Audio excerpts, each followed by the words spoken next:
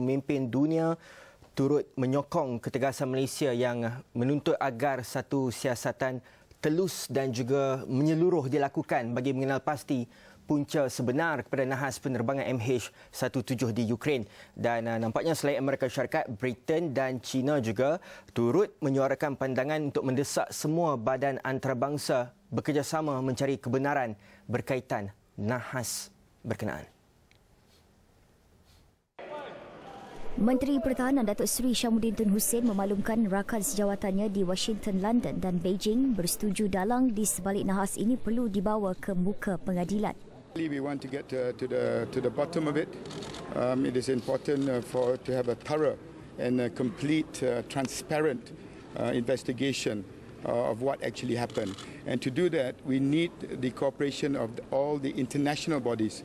And I've been in touch with Secretary Hagel last night. I've spoken to Philip Hammond from the United Kingdom. The Chinese leaders have been on the line with me. Buat masa ini katanya kerajaan masih belum dapat memastikan kebenaran dakwaan pesawat itu terhempas akibat terkena peluru berpandu yang dilancarkan pemberontak pro-Rusia. And we've been told this morning by our Prime Minister that he's been in touch with President Putin, the Ukrainian leadership. All that is being in place, but we do not have a position until all the facts have been verified, whether the plane was really brought down, how it was brought down, who brought it down.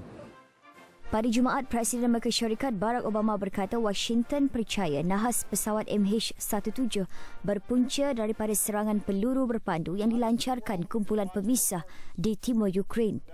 Obama pada masa sama membayangkan Rusia patut bertanggungjawab atas nahas yang berlaku kerana negara itu menyokong kumpulan militan berkenaan.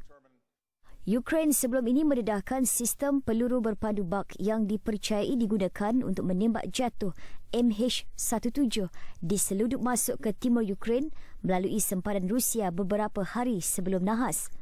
Kumpulan militan pro-Rusia bagaimanapun menafikan dakwaan berkenaan.